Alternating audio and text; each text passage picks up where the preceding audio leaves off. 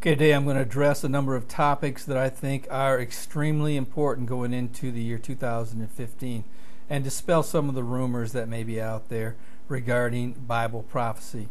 First up, again, is ISIS. Certainly I hear a lot of different rumors and a lot of different news articles that are being spread, but you know what? ISIS has basically gained their ruthless terrorist identity through the beheading of different foreigners and, of course, United States citizens. But the truth of the matter is they're not moving on Syria, they're not moving on Iraq, they're not moving on Jordan, they're certainly not moving on Israel. And certainly there will be a number of people who will disagree with me on that respect, but the truth of the matter is that you wait and see what happens throughout 2015. You're going to see that this bombing campaign by the United States and the coalition is going to be effective, with the help of ground troops from various different Middle Eastern armies. In fact, there are reports right now that many of the coalition armies are taking back cities that were lost to ISIS.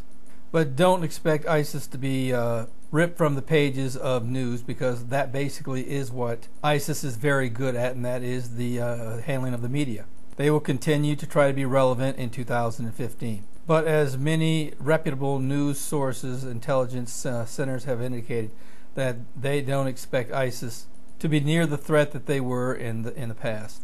Now moving on to Russia. As gas prices continue to fall and stabilize at some point in time, I really don't know.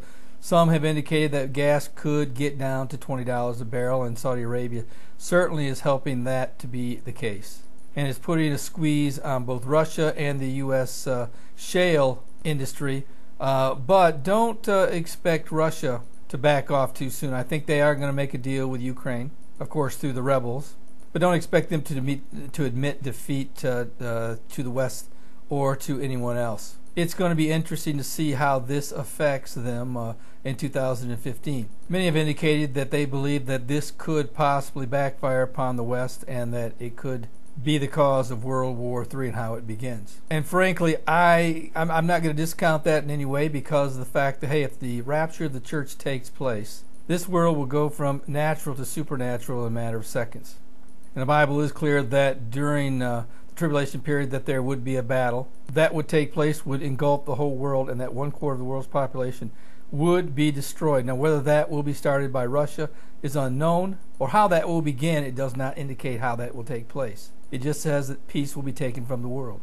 But frankly, I do not believe it will be started by a Middle East conflict. Frankly, there are no Middle East countries in the world who have the power to destroy 1/4 of the world's population in such a very short amount of time. So it's going to have to be a nuclear-powered confrontation, I believe, that's going to bring this about.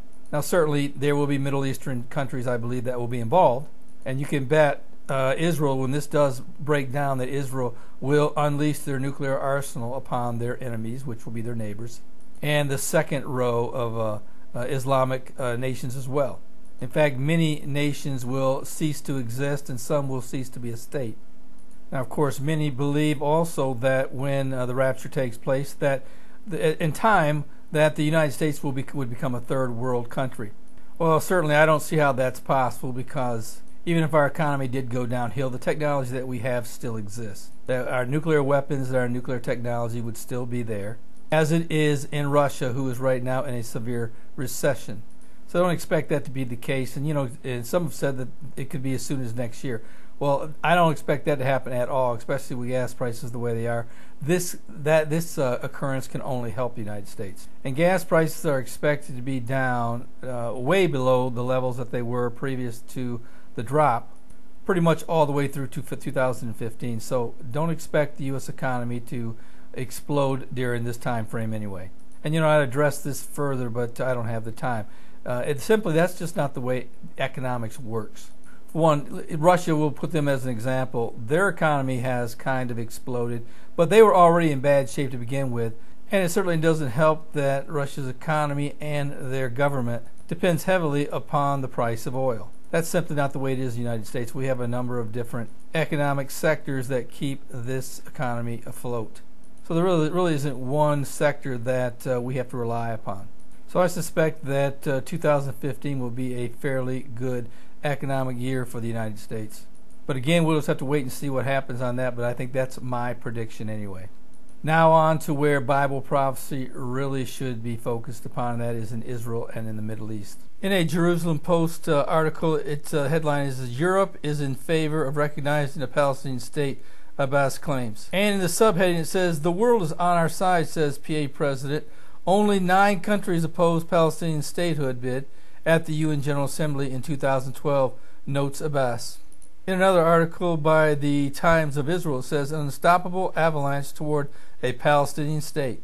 And the article says, in January 2015, more European parliaments will vote on the recognition of a Palestinian state. Finland, Italy, Belgium, Slovenia have already scheduled votes. Other states are sure to follow.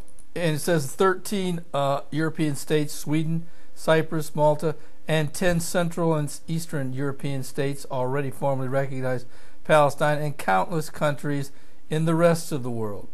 In addition, the Palestinians are planning in the next days to take their statehood bid to the UN Security Council, where it will likely be vetoed by the United States.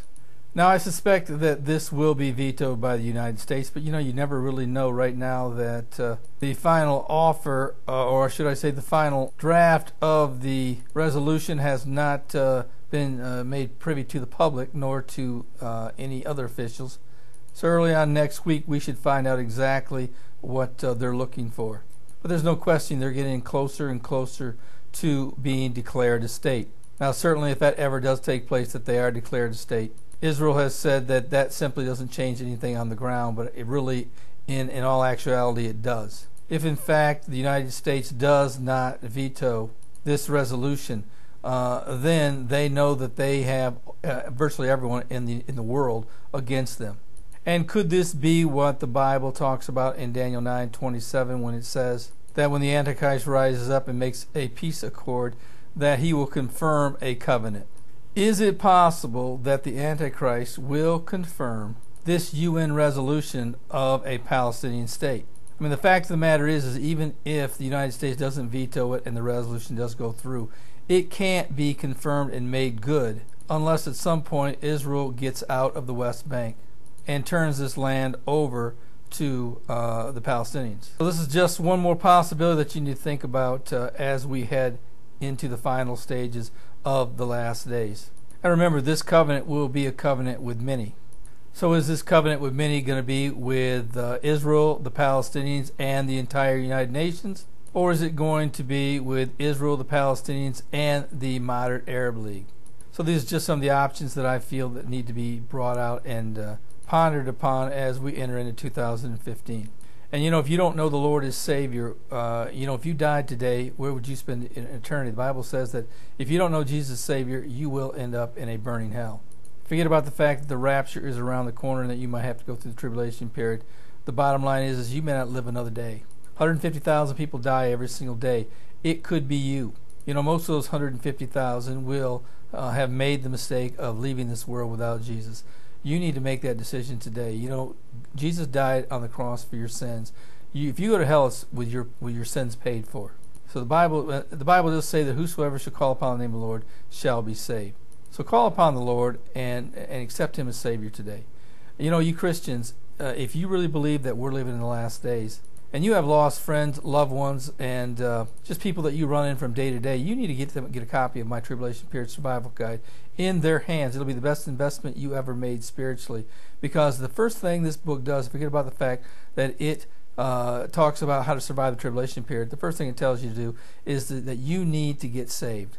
And the one thing that the reason I got saved was that Bible prophecy interested me, and I certainly didn't want to go through the tribulation period. And I knew the only way that I was going to avoid that is if I knew Jesus as Savior. So prophecy interested me. There's a lot of people out there that have an interest in Bible prophecy, and this book very well may be the catalyst that brings them to Christ. So I would encourage you to get this book and put it in their hands. Well, this is Terry Malone with the Calvary Prophecy Report.